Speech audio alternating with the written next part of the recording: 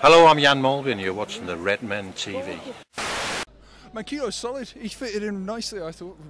What we really need is someone who can defend and attack as well. It's always been the problem with Johnson. Great going forward, but not quite that at the back. Manquillo really slotted in nicely. His first game, I was very impressed. Yeah. I agree with you there. What do you think about Lovren, mate? What did you think of him today? Looked proper sturdy. He looked like another Skirtle, which is good news. Yeah. Yeah. Anyone excite you throughout the day? Anything that you hadn't seen from those players before?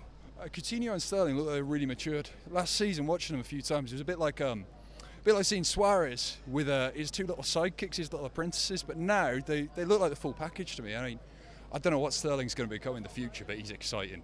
Yeah, I'm getting some stick on social media because I said he's got the potential to be the best player in the world, full stop. Like, so I am getting quite a lot of stick for that statement at the moment. I as well. It's brilliant. Like, so that was your first game at Anfield, was it? First Anfield game, yeah.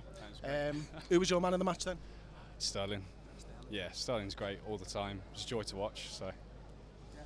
Anybody else really stand out for you? I don't know. It was a great team performance. I really liked Henderson again. You can tell he's been training with Coutinho. So much more skill and flair to his game every time you see him. But good performance. Anybody for you two that you thought actually he's not got a place in the side this season?